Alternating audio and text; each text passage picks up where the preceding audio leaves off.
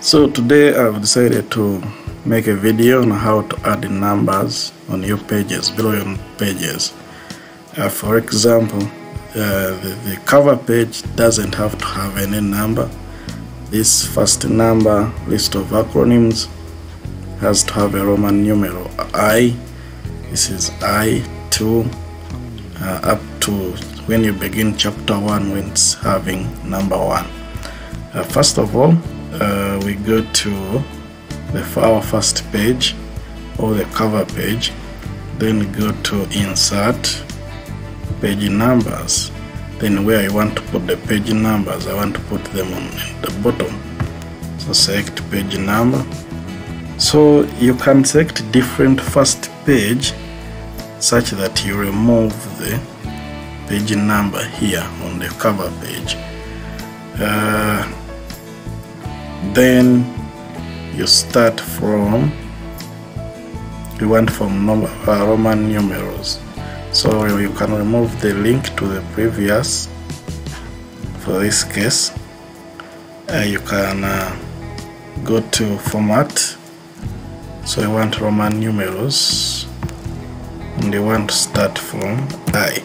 I'll show you the problem it will bring. Okay, this one has worked out. It has started from I. So sometimes it may refuse. That comes if you didn't select the cover page as a different first page. If you selected it and selected this, then you remove the link, it will do that.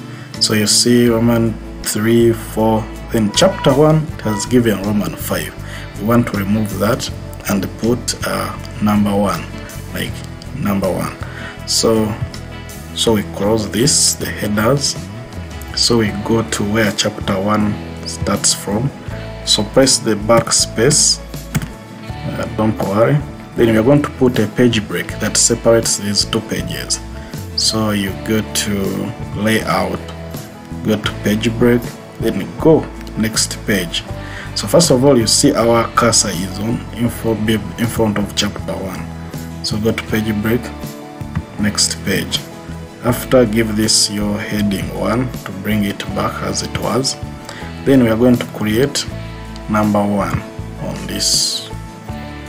So we go back to insert, then page number at the bottom, then format page number, format page number. This time I want 1, 2, 3, start from 1.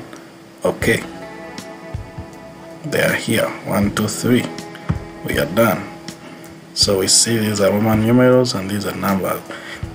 If you want to update your table of contents, you just come here and say update.